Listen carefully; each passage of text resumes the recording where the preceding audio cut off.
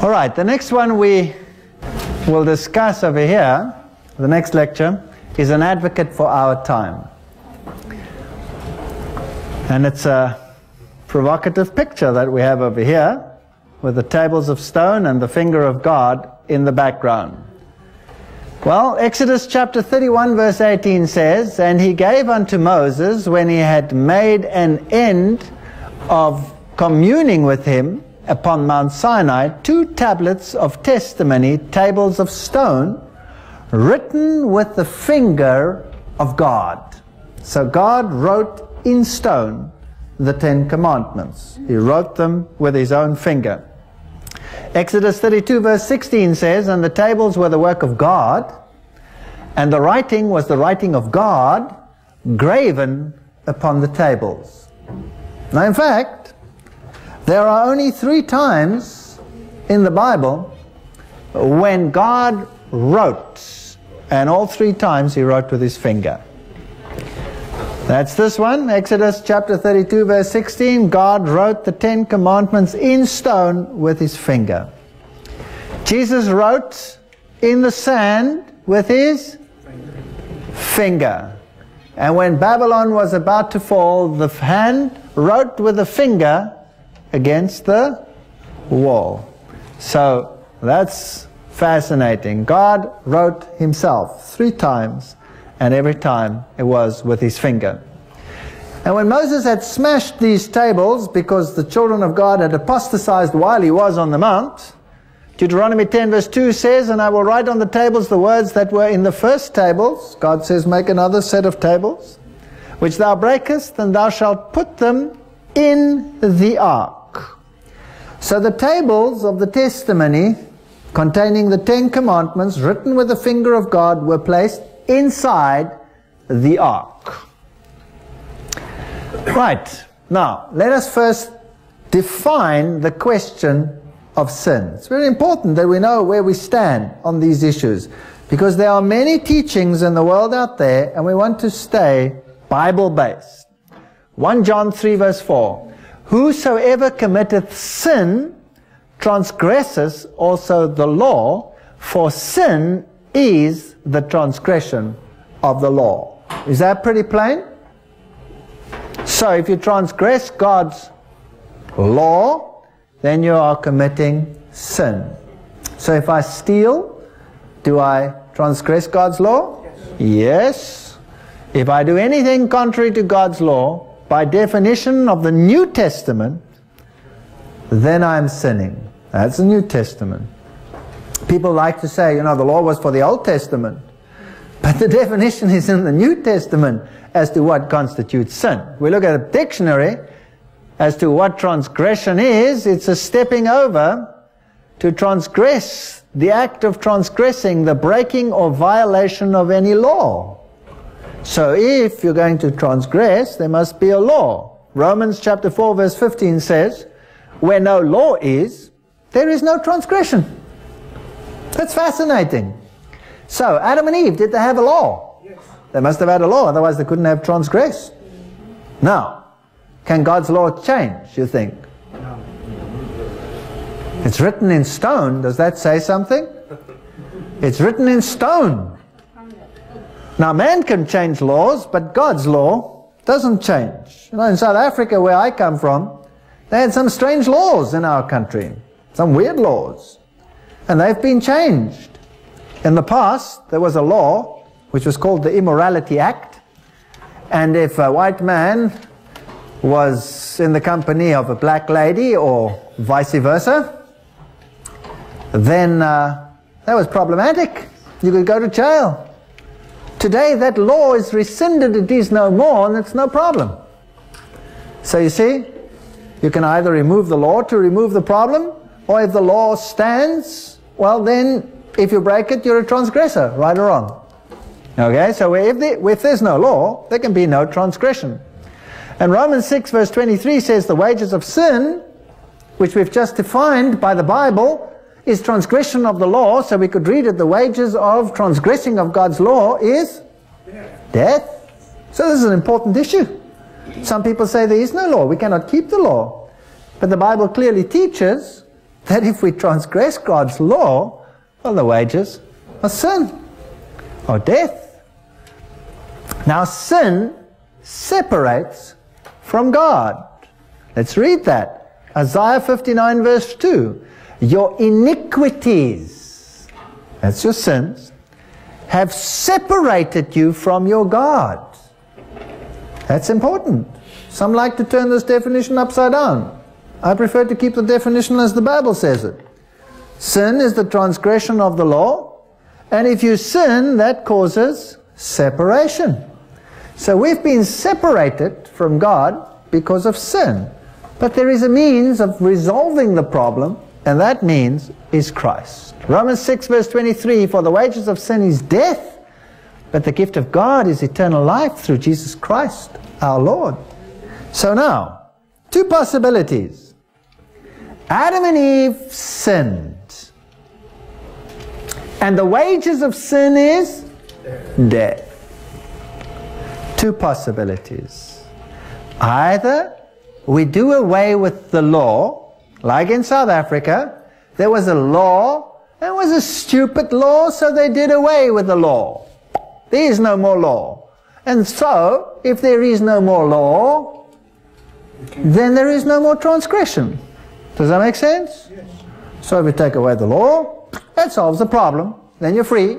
And everybody who was in jail because of the Immorality Act was set free. Off you go. There is no more law. So you're no longer in transgression. You're free. Did Christ do that? Did he set aside the law? Yes or no? No. You see, the law said you will die. So Christ could have said, ooh, I made a law, but that law is too tough for you fellows, so let's just take the law away. But God doesn't change. So now we have an impasse. The law says you will surely die. But Christ did not deal with the issue lightly. Had it been possible for him to take away the law, would it then be necessary to pay the penalty of the law? Yes or no? No. So in other words, the fact that Christ came and died means he paid the penalty, right or wrong? Does the law then still stand? Yes or no? Yes. Absolutely. So some people like to say the cross does away with the law. I would like to tell you the cross is the guarantee that the law stands. Amen. The cross is the guarantee that the law stands. Because had it been possible to take the law away, then Christ need not have died. Does that make sense? Okay. I will put enmity, remember that text, between thee and the woman, and between thy seed and her seed, and he shall bruise thy head, and thou shalt bruise his heel. Genesis 3:15, there would be enmity between the devil and Christ. For by grace you are saved through faith, and that not of yourself. It is a gift of God's, not of works, lest any man should boast. Now, is that confusing or is it not? No, it's not confusing.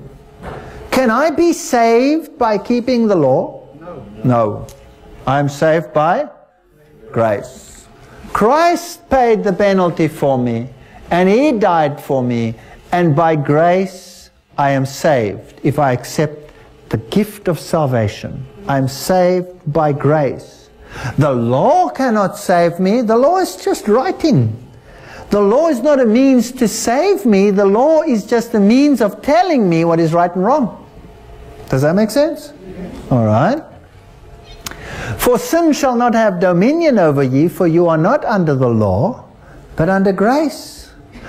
What then? Shall we sin because we are not under the law, but under grace? What does Paul say there?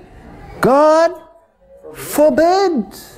In other words, what he's saying here is, grace saves me, and works cannot save me, but sin must not rule over me. Transgression of the law must not be part of my life. So because grace saves me, what then? Shall I now be able to sin? Yes or no? God forbid. God forbid. Grace establishes the law. I look to the cross and I say, wow, Lord, why did you have to suffer for me and die? And the Lord says, because you are a transgressor and the law requires that you die, therefore I pay the price for you, and the justice has been done. Justice has been done. Let me give you an example. If you have a little daughter, some guy comes along, rapes her, beats her up, mutilates her, strangles her, and leaves her lying there dead. Wow. And you're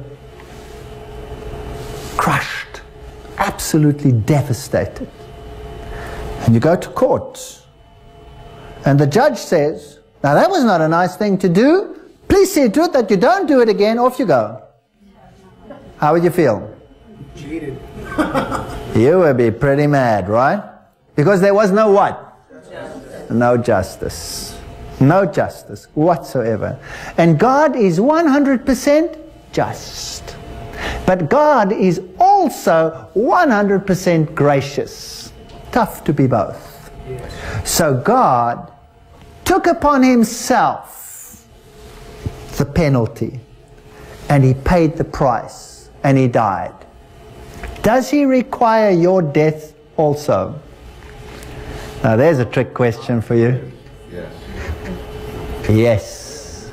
He requires your death. What kind of death does he require? He requires the death of the old man of sin. In other words, the old you must die, and a new you must rise from the dead in Christ through his power and his resurrection. And the new man is transformed. He's a transformed man. And in Christ we walk this road again. We walk this road again, and Christ gives us the strength to do what is right. Wow. We have a second chance. We have a second chance. Now if this murderer is sentenced to death, and he completely repents, and there he sits, and somebody is willing to exchange places with him, and he has a second chance, what would he do? Run out and murder, or would he perhaps consider, wow, I have a chance, I better walk straight?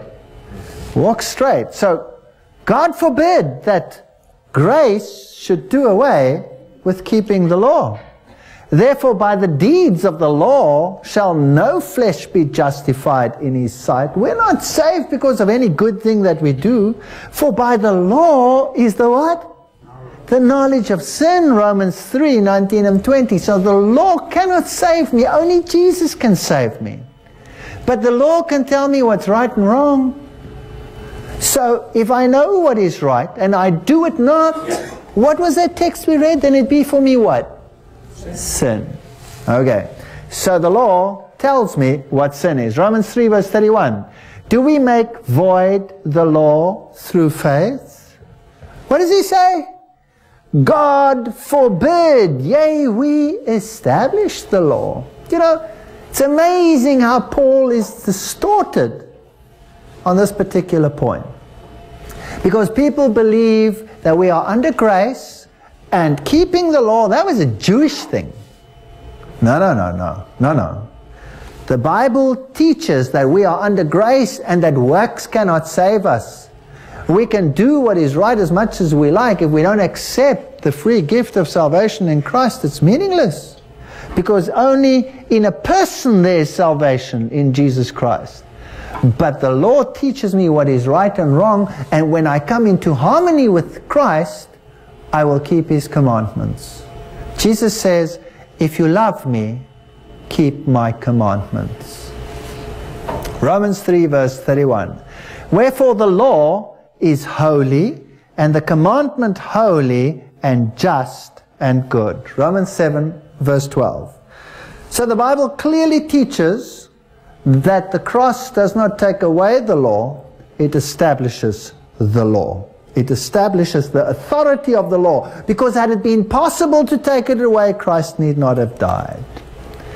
Therefore there is now no condemnation to them which are in Christ Jesus, who walk not after the flesh but after the Spirit. Romans 8 verse 1. Does the Spirit like sin? Nope. The Spirit does not like sin. So if you are in Christ, you say, Lord, I long to do your will. Show me what is right and what is wrong. And walk therein. Walk therein. Sin broke the relationship. For Adam and his wife, the Lord God made coats of skins and he clothed them. Genesis 3 verse 21. Here they had lost their robe of righteousness. And God in his mercy says, I will cover you again. And he gives them the promise of the Messiah, and he covers them with his righteousness.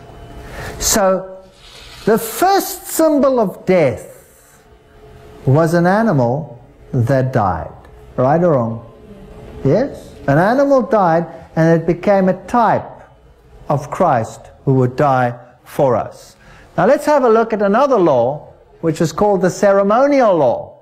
And it pertained to all the festivals and rules and regulations that Israel had to keep. Now remember, the 10 Commandments were written how? We read it? By the finger of God. It was written on stone, and where were they to be placed? In the ark. In the ark. The ceremonial law was written by Moses and placed beside the ark. Let's read that carefully. Deuteronomy chapter 31. And it came to pass when Moses had made an end of writing the words of this law. Who's writing now? Moses. In a book. Not on tablets of stone, until they were finished, that Moses commanded the Levites which bear the ark of the covenant of the Lord, saying, take this, what? Book of the law, and put it in the side of the ark of the covenant of the Lord your God, that it may be there for a witness against thee. Now, remember that carefully. Engrave it. It's good to engrave God's word. What must be there? The book of the law, and it serves as a what against us? A testimony against us. A witness against us. So this law tells us something about ourselves, right or wrong. It tells us you are sinners. The law, the 10 Commandments, tells us what sin is. But this law tells us our part in this. And it points us to the solution. It points us to the solution. There are two separate laws. So the one was the tablets of stone was placed in the ark, written by the finger of God. The other was written on a scroll, the book of the law placed beside the ark. Now the moral law in the Bible, the 10 Commandments, in James is called the royal law. It's called the law of liberty. Not the law of bondage, the law of liberty. I'll tell you something, if everybody on this planet kept the 10 Commandments, we would be free indeed. Did you know that? Amen. Because you could walk outside and you can get into your car, you don't have to turn the lock, you don't have to even turn the ignition, just put your foot down and go. You wouldn't need a key. And you would have to have no fear at night, not look left nor right nor anything. Nobody will come and clobber you over the head. You would be free if everybody kept the law of God, right or wrong? Okay. Exodus 31 says it was written with the finger of God on stone. Deuteronomy says it was placed inside the ark. 1 John 3 verse 4 to 8, Romans 4 existed before sin. Didn't it say where there is no law, there is no transgression? Yes. And Adam and Eve transgressed, so there must have been a law, right or wrong? Yes. All right. Romans says the purpose is to reveal what sin is. By the law is the knowledge of sin. Deuteronomy 5:22 and Psalm 19:7 and Romans 7 and many, many others. It is complete, it is perfect, it is holy, it is just, it is good. That's what he said about the law of God. And Psalms 111 verse 7 to 8 says, it shall stand forever. Let's look at the ceremonial law. It's called the law of commandments contained in ordinances. Ephesians 2:15, Hebrews 9 and 10. It was written by Moses. And it was put in a book of the law, Deuteronomy 31. We just read that. It was placed beside the ark, not in the ark, Deuteronomy 31, 24, 26. And it was given after sin. After sin, Galatians 3:19. The law was added because of transgression. So transgression requires a law, so another law was added because of transgression. So we have two laws. The one is the ceremonial, the other one is the moral. And the purpose was to reveal the remedy for sin. Leviticus 6:1, 6-7, John 7 and 29. And Matthew 27:51, it's temporary. It will be done away with. Now, we must know very well what we're dealing with here. We must know these two sides of the story, because in the Bible they talk about the law. And you have to figure out from the context, is it the moral law or is it the ceremonial law? Tricky. And you can get very confused if you don't know exactly what this definition is. You have to know it exactly. So that's what it looked like. There was the moral law. It was inside. And above it was a gold sheet, which was called the mercy seat. Oh, wonderful stuff. I'll come to it just now. And then the book of the law, written by Moses, with all the laws of ceremonies placed inside it. Now, there are 4 Gospels written in the Bible. It's the Gospel of Matthew, Mark, Luke, and John. People say, oh, why is everything being repeated? What's the point? Well, there's lots of points, because each one is slightly different. Matthew talks about Christ the King. Mark talks about Christ the servant. Luke talks about Christ the man. And John talks about Christ the divine. So here you have all the aspects of the Godhood. Now let's take a look at the 5 books of Moses.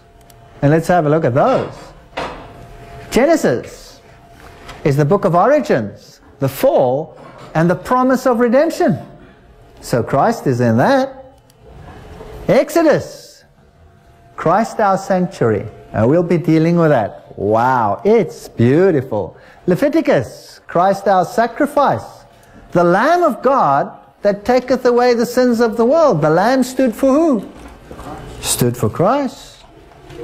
So Leviticus is Christ our sacrifice. Numbers is Christ our guide. And Deuteronomy is Christ our reward. So the first 5 books of the Bible give you the plan of salvation in a nutshell. Tells us about the law, and the ceremonial law tells us about the remedy for sin. And since the remedy lies in a person, all these issues deal with one individual only, and that is Jesus Christ. Let's see if we can find that. Genesis chapter 26 verse 5. Fascinating text. Because that Abraham obeyed my voice and kept my charge, my commandments, my statutes, and my laws. Hello? There are people that say that the commandments belong to the Jews. And they were given at Sinai on the 10 commandments on the tablets of stones. Right or wrong? Well, what laws and statutes and commandments did Abraham keep? That was before the Jews. Obviously, he kept the commandments of God. So, all right, the commandments were there. They were there from the beginning. But because mankind is so forgetful, they were given in stone again to posterity. And Jesus said, I have kept my Father's commandments and abide in His love. Jesus sets the example. He kept the commandments. Jesus says, think not that I have come to destroy the law. He's referring there to the whole Pentateuch, which is what the first 5 books of the Moses, but they contain the law of 10 commandments. So not one jot or one tittle will be removed. That includes the 10 commandments, all the prophets. Everything that has been said by the prophets, I have not come to destroy, but to fulfill.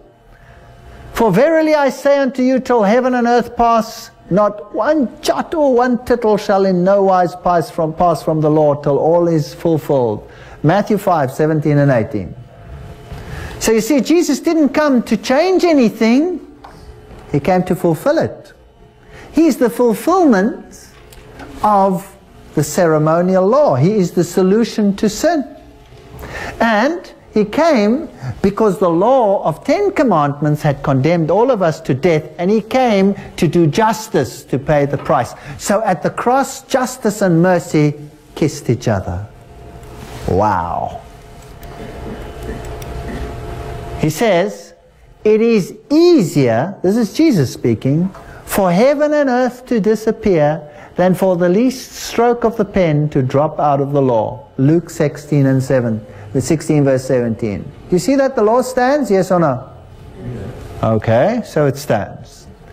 1 John 5 verse 3. This is love for God, to obey His commandments. And His commandments are not burdensome. Some people say, I cannot keep God's law. It's impossible. It's impossible. I've had preachers tell me that. Preachers tell me it's impossible to keep God's commandments. We don't have to keep God's commandments. In fact, the commandments have been done away with. I said, preacher, give me your wife. I need her tonight. He said, what do you mean? I said, well, there's no commandment which says thou shalt not commit adultery. No, I didn't mean it like that. And I said, well, how do you mean it then? How do you mean it then? Is it all right if I knock your daughter's block off? Is that okay? No, I didn't mean it like that. So you shouldn't kill? We can run through them, you know. They all want them, but they don't want them. Isn't that strange? Either they're there or they're not there. The Lord says His commandments are not burdensome. And being made perfect, He became the author of eternal salvation unto all them that what? Obey Him. Hebrews 5 verse 9. Obedience. If you have a gospel without obedience, you have a half a gospel. It's standing on one leg. It's going to become unstable and it's going to fall. Now let's have a look at this. This should knock your socks off. The law in the New Testament. Matthew 4:10 or Revelation 19:10. Thou shalt worship the Lord thy God, and Him only shalt thou serve. Check it out for yourselves. It's there. It's New Testament. I'm not quoting Old Testament here. 1 John 5:21, Acts 17:29. Little children, keep yourselves from idols. That's the second commandment. 1 Timothy 6:1. That the name of God and His doctrine be not blasphemed. If you look at Mark 2:27-28, Hebrews 4:4, the Sabbath was made for man, not man for the Sabbath. Therefore the Son of Man is Lord also of the Sabbath.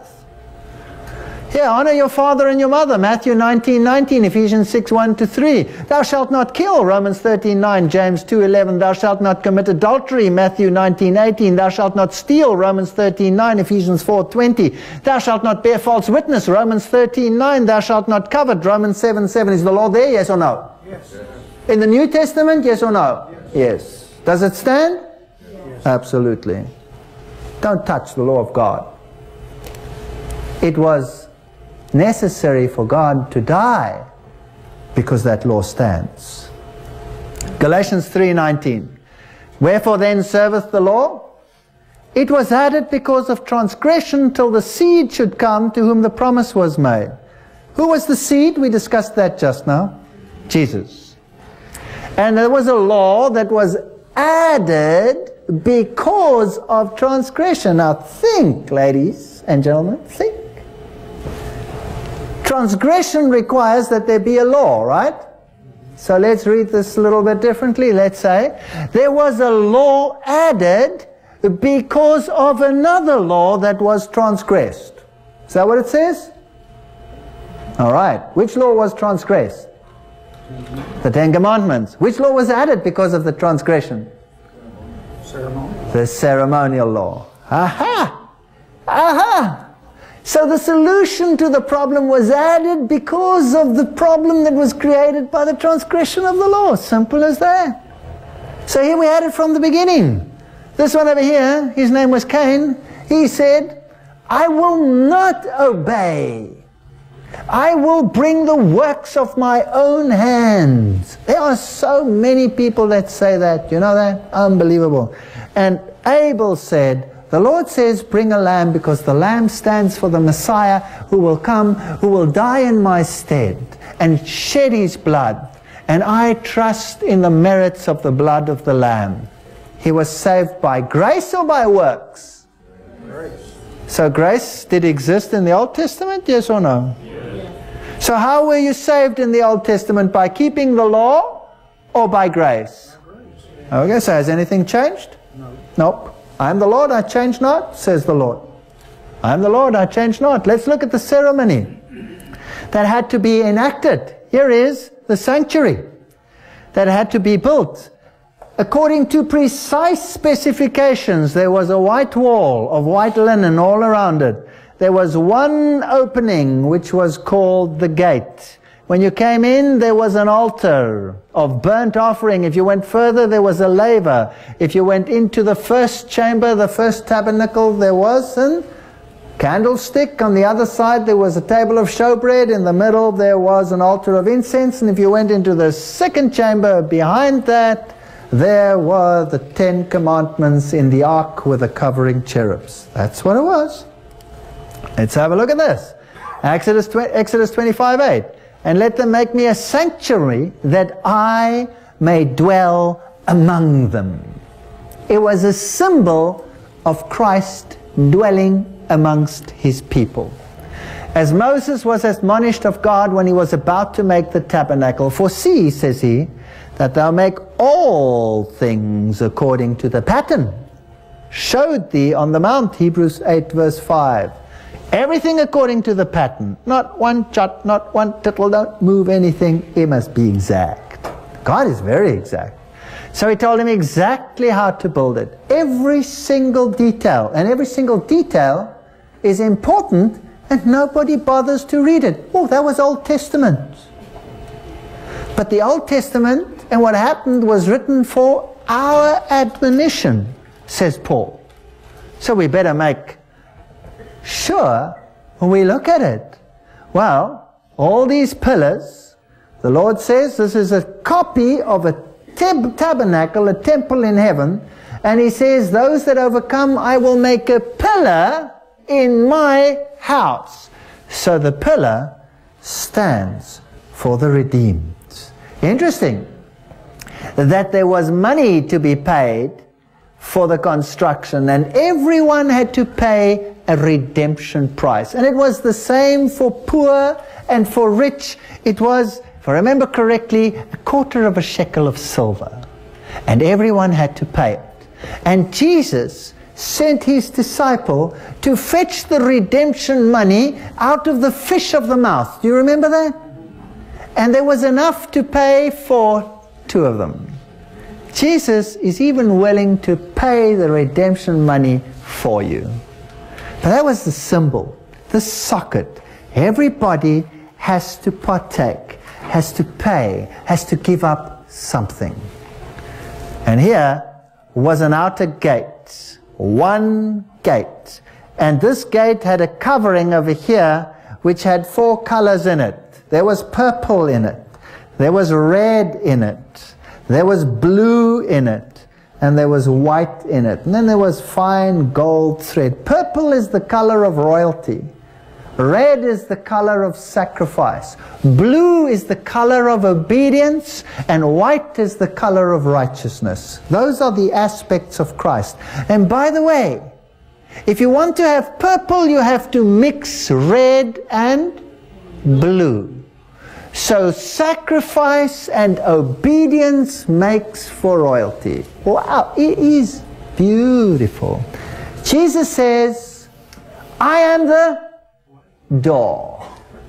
And nobody comes to the Father except by me. And if you don't enter through this door, he says, you have no part of him. So Jesus is the door. This gate, there was only one. And then there is another one over there. This one was called the gate, that one was called the door, and it had the same material.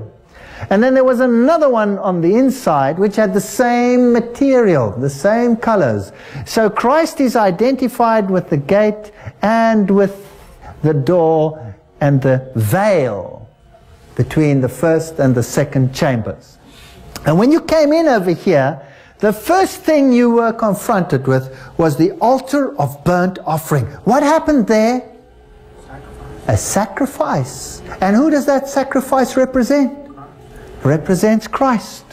So the white linen around it is the righteousness of Christ. When you enter in through the gate, in other words, you accept salvation in Jesus Christ, you enter in through the gate, and you are surrounded by the righteousness of Christ. Beautiful. It's called justification. And you stand before the altar of burnt offering, and there is a lamb, and you witness the sacrifice of the Son of God in type to take away your sins. Hebrews 9 verse 24 says, "For Christ is not entered into the holy places made with hands, which are the figures of the true, but into heaven itself, now to appear in the presence of God for us." So the earthly sanctuary served just as a copy of a heavenly sanctuary, where Christ is our high priest. Hebrews 9 verse 8 says, "The way into the holiest of all was not yet made manifest, while as the first tabernacle was yet standing." Christ's ministry in the heavenly could only begin once the earthly was completed. How do we know that? Because in the earthly tabernacle, the priest was not allowed to enter the first chamber until the sacrifice had been made. There was a lamb, and then there was a ram of consecration. The lamb represents Christ at the beginning of his ministry. The ram represents Christ at the end of his ministry. And if that ram of consecration was sacrificed, the priest was permitted to go into the holy place. And the Bible tells us that Christ entered not with the blood of sheep and goats, but with his own precious blood. So this served as a guarantee of the coming Messiah. Beautiful symbolism, who serve as an example and a shadow of the heavenly things, as Moses was admonished of God when he was about to make the tabernacle. It's a copy of the heavenly. Hebrews 8 verse 5.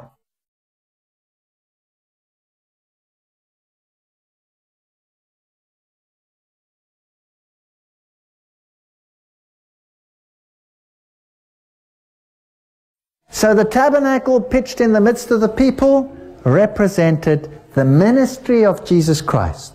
Now, don't you think it's important that we understand the ministry of Christ, yes or no? Yes. I think so. Jesus in the midst of his people, John 1 verse 14. So let's study the ministry. Because if we study it, then we will be able to discern many a deception in the world out there. Many people end their gospel once they've come through the gate. Oops, there they are. They're inside. I'm covered by the righteousness of Christ. Life goes on as before. Nothing has changed. No. There's more to the ministry. You first face that first tabernacle. Let's look at the furniture once again.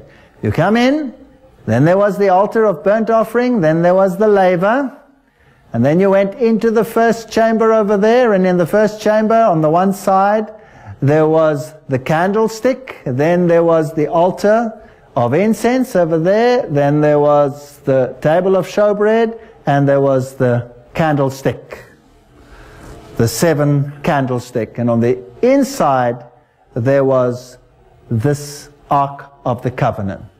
So the court, the outer court, represents the earth, the gate, the door, the veil represent the 3 dimensions of Christ's ministry. 3 dimensions, not just one. There are 4 pillars for the veil, 4 coverings, 4 colors, 4 ingredients in the showbread. 4 is the number of the earth, north, east, south, west. The whole earth is covered by this redemption. 48 boards, 60 pillars, multitudes of 144,000. The sockets were made of silver, as I said, made from the redemption money. For other foundation can no man lay than that is laid, which is Christ Jesus. 1 Corinthians 3:11. He is the foundation of every single pillar. 5 bars holding the structure together. 5 factors holding the body in unity of the Spirit. Remember? There is one body, one Spirit, one Lord, one faith, one baptism, one God and Father of all. 5 factors holding the sanctuary together. Now let's get to the sacrifice. The lamb was brought, and the sinner was faced with the lamb. What did he have to do? He had to place his hands on top of the lamb.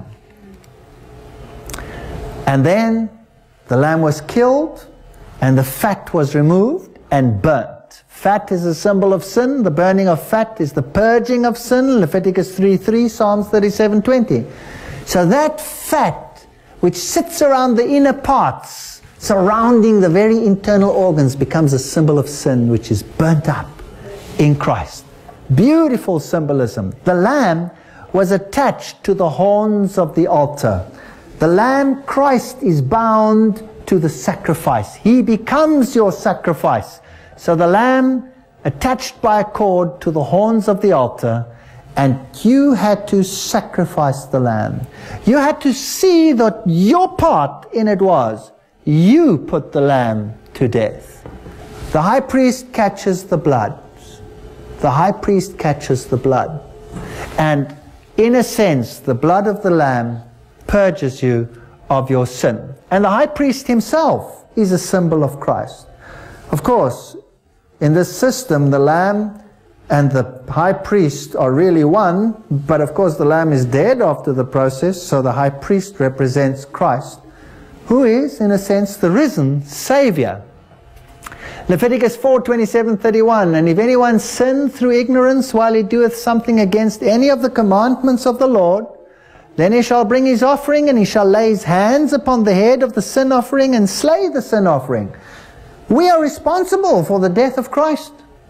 And the priest shall make atonement of him. Christ makes atonement for us. The priest becomes a type. And it shall be forgiven him. There's the plan. How to get rid of sin.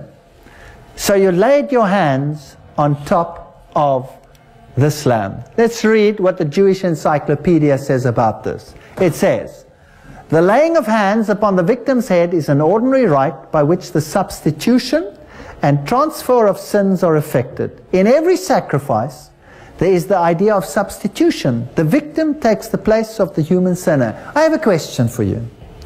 Was the gospel preached to them, yes or no? Yes. It was not preached to them like it's preached to us, but it was preached to them in type. If they had studied the ceremony, they would have seen the ministry of Christ. But they started using the ceremony as a ritual. And when you ritualize something, you lose the essence. So the high priest, the lamb, the blood, everything points to Jesus Christ, who is the Lamb of God that taketh away the sins of the world. John 1 verse 29. Behold him. Look at him. There's the typology. It's fascinating that Abraham was to sacrifice Isaac, and he was to do it on Mount Moriah. Mount Moriah is the very mount where the temple was built, and the temple stood for the sanctuary, the ministry of Christ. When they quarried Mount Moriah, Solomon had the quarry made in Mount Moriah, and they dug out the blocks of stone. And that created a valley between two hills. And the one hill was called Golgotha. Fascinating that Mount Moriah was one hill, and that Jesus Christ died on Mount Moriah. Wow. He died on the same mount, symbolizing the death of the Lamb. My little children, these things I write unto you, that you sin not, and if any man sin, we have an advocate with the Father, Jesus Christ the righteous. So is Christ dead now that he died? Or is he resurrected and is an advocate for us? So is Christ's work finished at the cross, or is he doing still something? He's still doing something. Oh yes, the price for sin has been paid in the full. But the work of Christ is not finished. Otherwise, it should have come to an end then. Christ is the advocate. We can still find salvation in him. He was wounded for our transgression. He was bruised for our iniquities. The chastisement of our peace was upon him, and with his stripes we are healed. If we confess our sins, he is faithful and just to forgive us our sins. So must we confess, yes or no? Absolutely. And to cleanse us from all unrighteousness. Do you know that there are preachers who say that there is nothing more wicked than we can do than to talk about the sinful nature of man? I have news for you. If we don't talk about sin, then we don't need a solution. You might as well go without Christ, right or wrong? Okay. So all of these symbols stood for the high priest. Now here's the laver. The laver came after the sacrifice. Many religious systems come in, they want to accept the righteousness of Christ, they come into the door, they accept the vicarious sacrifice of the cross, and then they say, thanks a lot, now I'm saved. But there's a washing to be done, yes or no? Yes. A cleansing of rebirth. A change must take place in the character. Something must happen. So the laver represents the washing by water. There it was, and you washed at the laver. The priest did it as a symbol. For there was a tabernacle made, the first wherein was the candlestick, and then there was the first chamber, and the table and the showbread, which was called the sanctuary. And the high priest went into that daily, not without blood. Now this is what happened. Imagine this. The sinner brings the lamb is slaughtered, and the entrails are burnt, and the carcass is eventually burnt without the city, outside the city. And that symbolizes that Christ would die outside, that he would be killed and eliminated there outside the city. Then the high priest would cook a portion, a tiny ceremonial portion, and the writings tell us that it was about the size of a pea. He would eat it. And in type, the confessed sins to the lamb were transferred to the high priest. Now he, in type, carries your sin like Christ bears our sins. Now the high priest did a sacrifice for himself, plus all the confessed sins that he had taken upon himself, and he took that blood and he brought it into the sanctuary daily. And he put it on the horns of the altar. So in type, our sins have been removed and placed on record in the sanctuary. And he keeps the light burning. The light stands for Jesus Christ, the light of the world.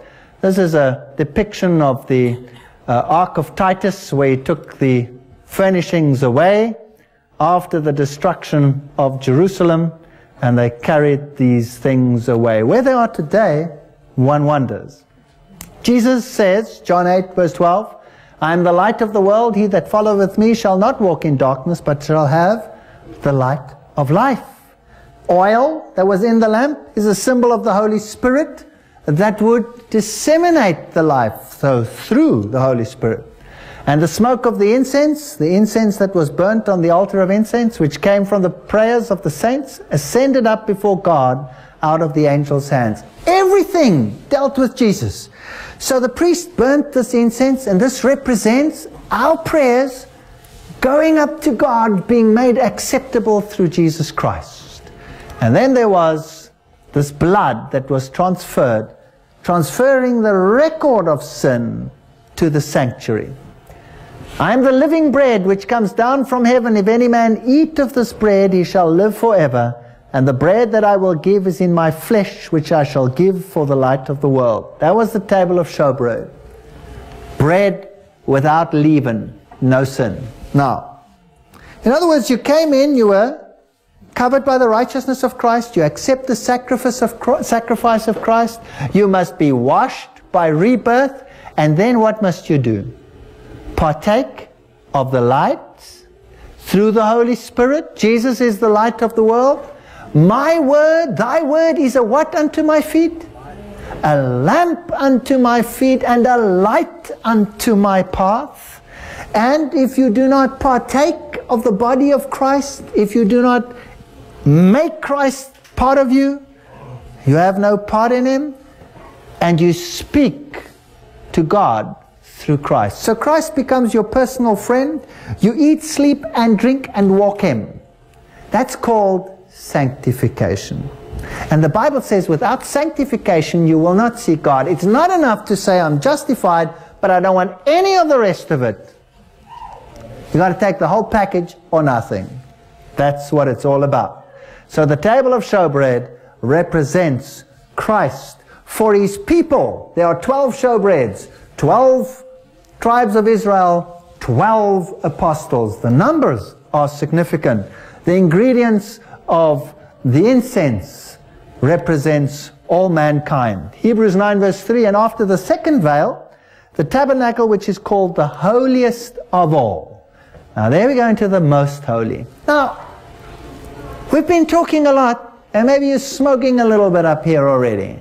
So shake your heads and go, wake up. You all awake? Great. Because now we're going to do something really exciting.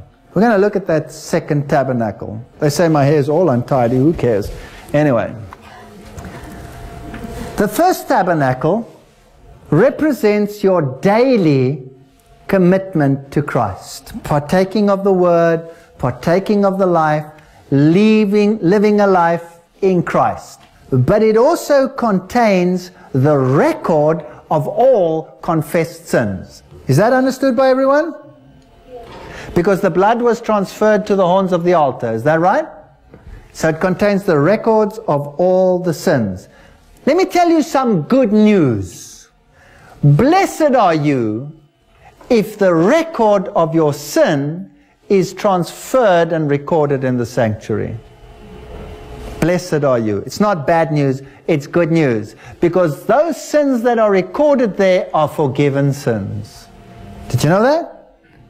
All the sins that you have confessed over the Lamb and that have been transferred to the high priest and have been recorded in the heavens are your confessed sins.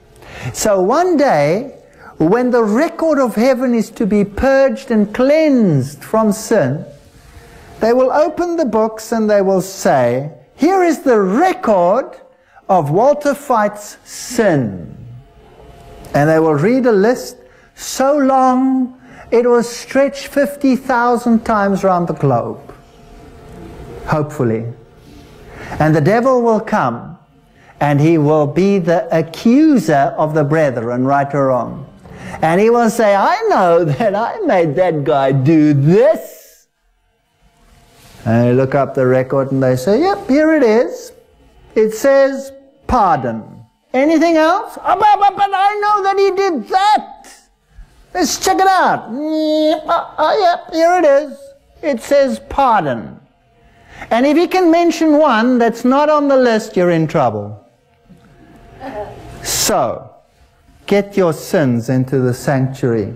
Confess and forsake. And you will be safe. The judgment is good news if your sins are recorded in the sanctuary. Now, in heaven, one day, I have good news for you. Christ's redemption is so complete that you will stand before God not as forgiven sinners, but as individuals that are as though they have never sinned. How far will God remove your sins from you? As far as the east is from the west. That's infinitely far. There's no way they'll ever get back to you. You will stand before God as though you have never sinned. You will have a perfect right to heaven one day if your record of sin is recorded over there. It's the most beautiful doctrine in the world. The most beautiful doctrine in the world. There's nothing to fear if you have confessed your sins and forsaken them. Remember Mary Magdalene? Do you remember her? When she was accused, Jesus said to her, I don't condemn you either. Is that right? That's grace. That's called grace. And then he says, go and sin no more. What's that? Putting her under law. So, law and grace go together. So now, the record of sin is there. And now, once a year, the record of sin was cleansed. And for that purpose, the priest had to go into the most holy. What an ominous situation. He had little bells around him. Pomegranates and bells, pomegranates and bells, pomegranates and bells. And the bells would ring. And they used to tie a string to his leg. Because if he went into the presence of a holy God with sin, he would die instantly. And they would pull him out from under the veil, dead. That's how serious it was. So it was a serious situation. The priest would make full confession of his sins and make sure his sins were all purged. And then he went into the presence of a holy God. He entered into the most holy. Now there was the 10 commandments, the tablets of stone, and the 2 angels, and the Shekinah glory would appear. Above the 10 commandments, which contain the law of God, condemning the sinner to death if he is a transgressor, was the mercy seat. And the mercy seat was of pure gold. And it represents the mercy of Christ, shielding you from the condemnation of the law. Fascinating story. You know, that mercy seat was 1.5 cubits high. And the grate on which the sacrifice was burnt outside on the altar was 1.5 cubits high. Little detail like that just boggles the mind. In other words, God's justice is as high as his mercy. Wow. Anyway, here he would go in and he would sprinkle special blood at the veil and in front of the ark. It contained, of course, the 10 commandments. Great peace have they which love thy law, and nothing shall offend them. Psalms 119, 165. Look at the furnishings. There was the altar of burnt offerings, the laver, and then on either side the table of showbread and the candlesticks, then the altar of incense, and then the ark. It was in the shape of a cross. The cross and its shadow. Beautiful. Now when these things were thus ordained, the priest went always into the first tabernacle, accomplishing the service of God. That represented sanctification through your life. Hebrews 9 verse 6. We have a high priest who passed into the heavens, Jesus Christ, the Son of God, Hebrews 4:14. We have that privilege today. We have such a high priest who is set on the right hand of the throne of majesty, a minister of the sanctuary and of the true tabernacle, which the Lord pitched and not man. Hello? Is there a tabernacle which God pitched, yes or no? Yes. Well, either the scriptures are there to admonish us and to give us the truth, or they are not. It says there is one, so I believe there is one, because that's what it says.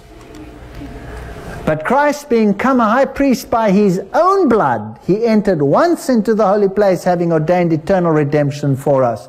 Hebrews 9, 11, 12. Christ is that high priest.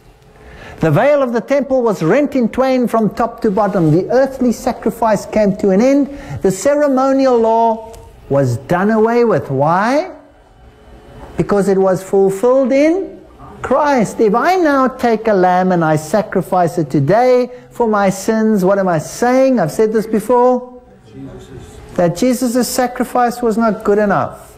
Now the Jews want to build a new temple and institute the sacrificial system, yes or no? Yes. I want to tell you that's blasphemy. Yes.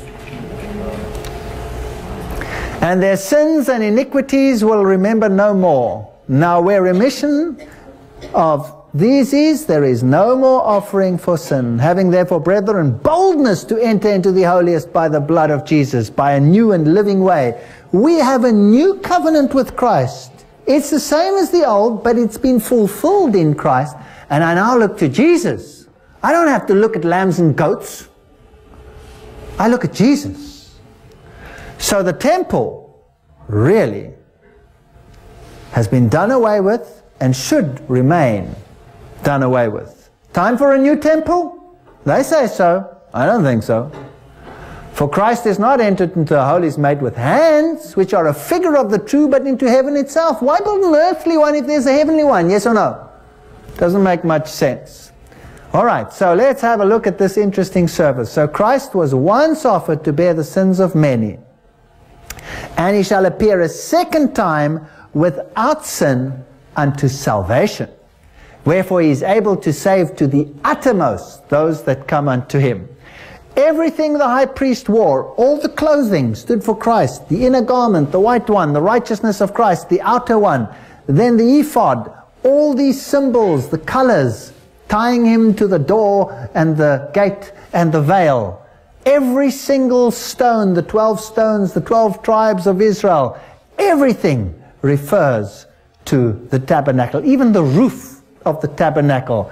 Outside was an outer covering, which was made of badger skins, representing Christ's humanity, and then you have the colors that are associated with the door. So the badger skin, Christ veiled his divinity with humanity, Christ the Savior. Skins of rams dyed red, Christ the sacrifice. Covering of woven goat's hair, the righteousness of Christ. And the inner royal covering, blue, scarlet, purple, Christ the worthy King, Christ the exalted Savior. Isn't that fascinating? Yeah.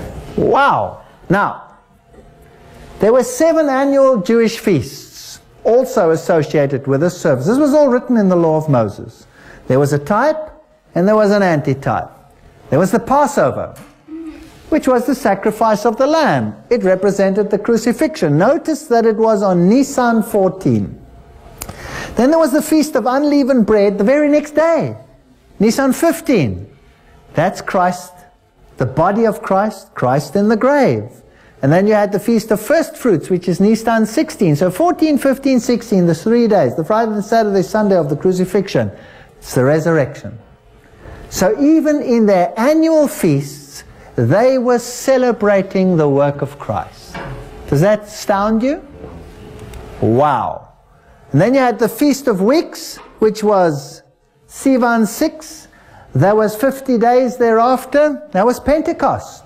It celebrated the giving of the law, the tools of righteousness, how to be right in terms of your obedience. Grace comes from God. So now they were fully equipped. At the same time, they were sent out to preach Christ, the solution to the sin problem. The law defines the sin problem. Christ is the solution to the sin problem. So the cost of redemption.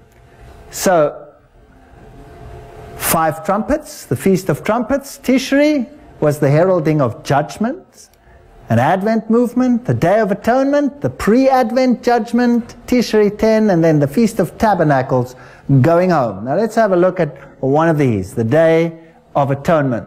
The harvest of redemption would come thereafter. So, the annual cleansing of the earthly sanctuary. This is great stuff.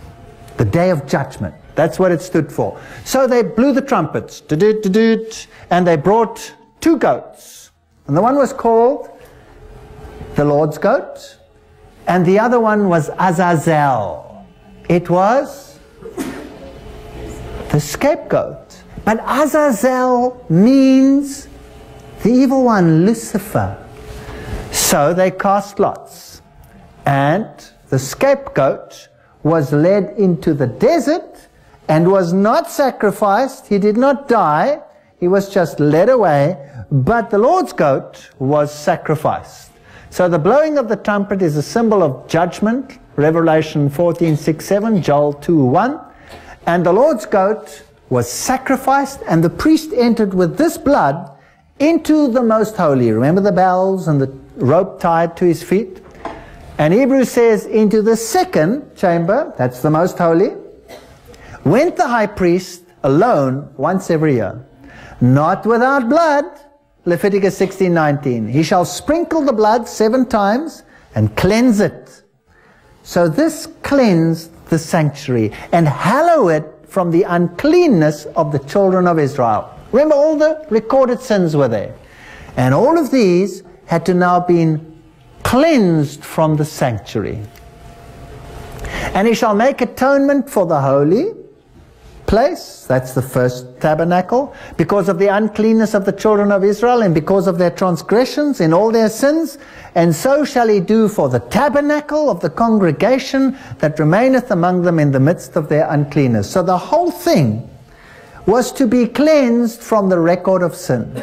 Unbelievable. So the high priest took in the ceremony all the sins that had been confessed for that entire year upon himself, and he came out and he placed his hands on the scapegoat and he pushed his hands on it and transferred the record of sin. Who made you sin? Who made you sin? Satan made you sin. So if Satan made you sin, this record is transferred onto the scapegoat, Azazel, which stands for Lucifer, and He will one day pay the price for the forgiven sins. If you have not confessed your sins, who pays for those? You do. Wow. Now, He doesn't become the sin bearer, because the Bible says, without the shedding of blood there is no forgiveness of sins. He's led into the desert.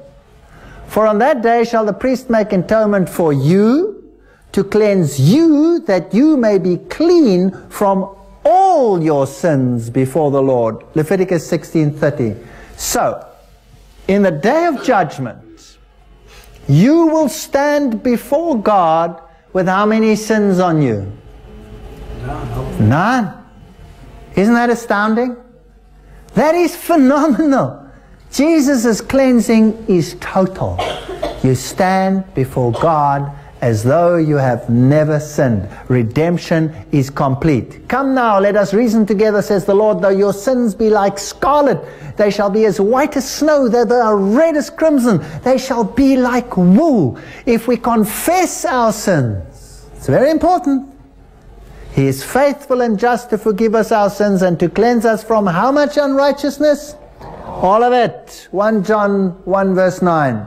There are preachers who preach the opposite of this, who say there is no greater damage that can be done than to preach of the lost, sinful condition of man.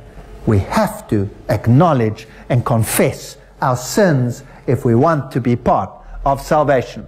So it was a time of final confession, a time of cleansing, a time of judgment, and those who did not partake were cut off from the people. That's the sanctuary message. Cleansing of the sanctuary. And He said unto me, unto 2,300 days, then shall the sanctuary be cleansed. Daniel 8:14. There will come a time when Christ will enter the second chamber and will start cleansing the sanctuary, and we'll deal with this 2,300-year prophecy at another stage. Unto 2,300 days, then shall the sanctuary be cleansed. So this judgment will take place, the Bible says. I beheld till thrones were cast down, the Ancient of Days did sit, the judgment was set, and the books were opened. And behold, one like the Son of Man came to the Ancient of Days, and they brought him near before him. He has appointed a day in which he will judge the world. Acts 17 verse 31. We better take note of judgment. It's coming. 2 Corinthians 5:10, for we must, who? All appear before the judgment seat of Christ, that everyone may receive the things done in his body according to that he has done, whether it be good or bad. So, where would you like your sins to be? On your head or recorded in the sanctuary? Hey, get them recorded. The Lord will judge His people. There's the list. And if that list is as long as you can imagine, then goody for you. But if that list is one too short, you could be in trouble. So examine yourselves whether you be in the Lord. And behold, I come quickly, and my reward is with me, to give every man according to his work shall be. Revelation 22:12. The coming of the Lord will reveal these things. I believe that we have nothing to fear. That 2,300 days has a specific time. It starts 457. If you add 2,300, comes to 1844. It's an interesting time. It's a very interesting time. It's the time when the Communist Manifesto was written. It was a time when the evolution theory went out into the world, precisely 1844. It was a time when there was a big clash between the Messiah and the non-Messiah. The music of the world was written about the creation. Wonderful time. Fear God and give glory to Him, for the hour of His judgment has come. What is the standard of judgment going to be? Let's ask the Bible. So speak and so do as they that shall be judged by the law of liberty. The law is going to be the standard of judgment. James 2 verse 12. Let us hear the conclusion of the whole matter. Ecclesiastes 12:13 and 14. Fear God and keep His commandments. For this is the whole duty of man. For God shall bring every work into judgment Every secret thing, whether it be good or whether it be evil. Do we hear much preaching about this in the world today? No. Oh no, oh no. If you love me, says Jesus, keep my commandments. John 14:15. Beloved, if our heart condemn us not, then have we confidence towards God. And whatsoever we ask, we receive of Him, because we keep His commandments and do those things that are pleasing in His sight. John 3:21-22. It's as plain and as simple as that. Ask forgiveness, God will place you under grace, and your record of sin will be recorded in the sanctuary. Go and sin no more. Eat the bread of life. Drink in the water, the living water. Take the light of the world. Live, eat, and drink your religion. There's no good having a halfway religion. And then when Christ returns, you will be cleansed of all your unrighteousness. All of it. None of it will be upon your head. Not one stain. And the righteousness of Christ will cover you again. If we confess our sins, He is faithful and just to forgive us our sins and to cleanse us from all unrighteousness. 1 John 1:9. Repent therefore and be converted, that your sins may be blotted out. This is a gospel we never hear anymore, but this is the truth, ladies and gentlemen. Amen. This is the truth. Believe in the Lord Jesus Christ and you shall be saved. But believing, faith without works, without doing, is useless.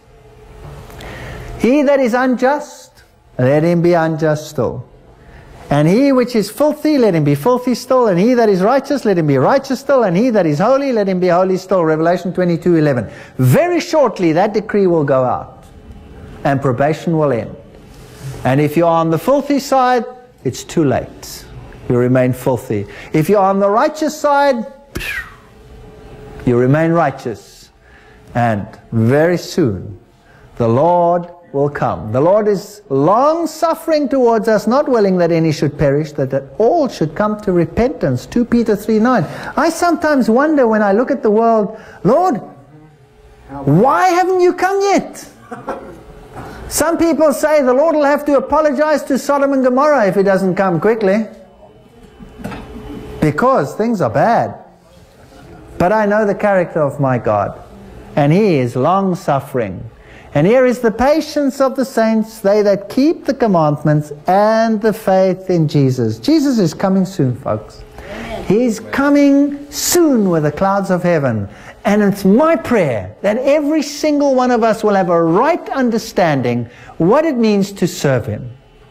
It doesn't just mean to serve Him and sing hallelujahs. It means accepting Him as my personal Savior and my King. And a king is one who is to be obeyed. Not because he wants to lord it over me. No, the Lord Jesus demonstrated that. He came to wash feet, didn't He? Yes. He didn't come to lord it over us, but because it is good for us. Because it is right for us. He says, I will write my laws into their hearts. That'll be the new covenant. And when the law is in the heart, you will want to do what is right. You will want to do what is right. I'll tell you, your relationships will improve. Your love for each other will improve. Your whole mindset will improve if we come back into obedience and an obedience relationship with God. And there's nothing to fear of the judgment if you have confessed your sins. Nothing.